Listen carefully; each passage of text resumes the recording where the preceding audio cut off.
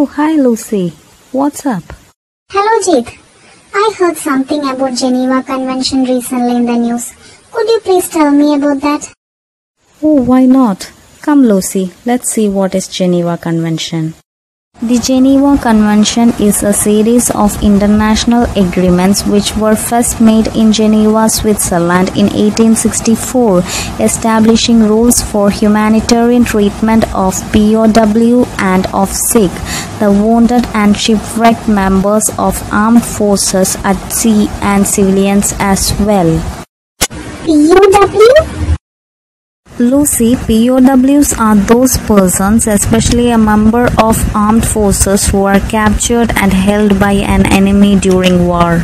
Oh, tell me more about the treaty. Sure. This treaty was revised and replaced in the years 1906, 1929 and finally 1949.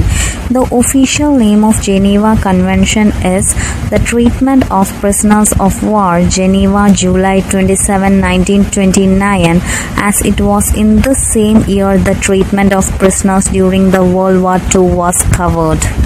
What exactly does the treaty say, Jit? According to the treaty, the POWs must be treated with both honor and respect. Women should be treated with all the regard due to their sex, and prisoners of similar category must be treated in the same way. The Article 5 and 6 of the treaty states that, if requested, prisoners are bound to give their true name and rank, but they shall not be forced to give any more information if they don't wish to disclose it.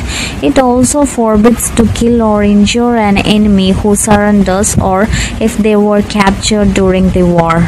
The treaty has been signed and ratified by 196 states, including all UN member states, both UN observers, the Holy See and the State of Palestine, as well as the Cook Islands. Yeah, thanks Jit for the information. I am always happy to help you, Lucy. So Lucy is happy today and I believe my viewers are too. If so, please like this video and subscribe my channel. Press the bell icon for latest updates. Stay tuned. We'll be back soon.